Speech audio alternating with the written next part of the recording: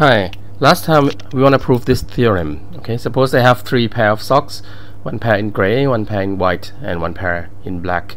If I pick any four socks, then I will have at least one pair of the same color. So this is the extension of what we have proven in class, where we have only two pairs. Alright, so to prove this, I'll split the process of picking four socks into two steps. So the first step, I pick three socks, and then I pick the last one. Okay, so in this case, in this theorem, I have two cases. So if you look at the first three socks, there are two possible cases. Either I have a pair of socks with the same color, or I do not. Okay, so it forms two possible cases that we have to analyze. And we look at the first case, when I have a pair of socks with the same color, because this is what the theorem wants, then we get that the conclusion of the theorem is true. So the next case, I do not have the pair of socks with the same color. Okay, so I'll let you think a little bit from the last video. If you haven't think about it, just pause this video and think. Alright, now, so if I do not have a pair of socks with the same color, what do I have?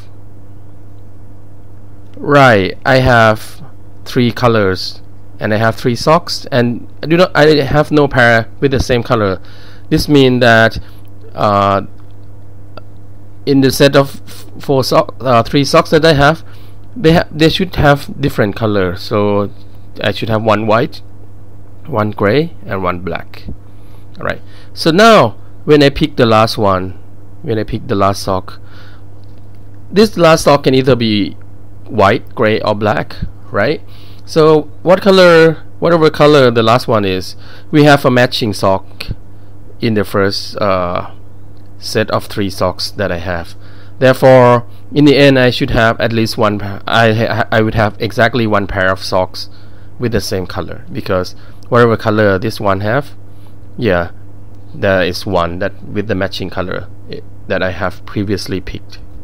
Alright, so since these two cases cover all possibilities, we conclude that the theorem is true, right? Because we show that it's true in every possible ways.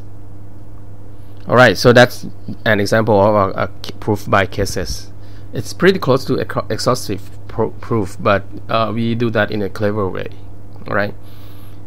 Alright, so if you think back a little bit when we want to prove by cases, if you look at this in terms of propositional logic, it is like this proof. Okay, so you have to show that at least one of the case occurs, and then for all possible cases, it leads to our conclusion, and then we get if we have this, we can conclude that the conclusion is that we want is actually true. Okay, and in many cases, when we only have two cases, we usually see something like this.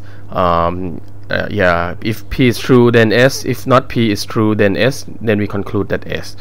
And we can usually leave this. We don't need to prove this, right? Because this is a tautology. It's always true, either P or not P, right?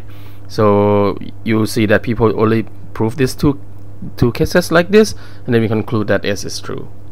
You see more about this when we do our homework. Thank you.